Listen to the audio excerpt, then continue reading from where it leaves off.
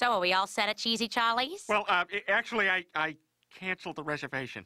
What? Peter, how could you? Lois, I got a very good reason. Oh, wait a second. These are always classic.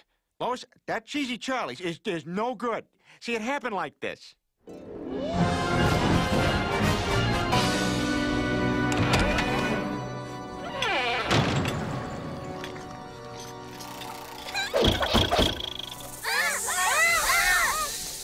Welcome to Cheesy Charlie's. Heil Hitler!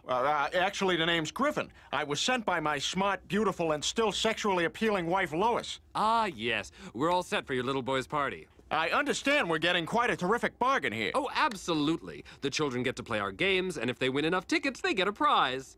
I have 13 tickets now. Is that enough? Oh, sorry, Timmy, but you need 15 tickets to live. They also get food, cake, and your choice of ice cream flavors. Vanilla, strawberry, chocolate, or people. What was that last one? Chocolate? Now give me the check. Hold it, pal. Lois may have had her heart set on this place, but I love my family too much to risk their lives. Come on, Chris, we're leaving. Oh, no, you're not. Oh, please don't make me angry, pal. You wouldn't like me when I'm angry.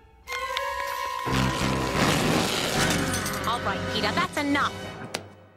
Bravo, Peter. You are the Spalding Gray of crap.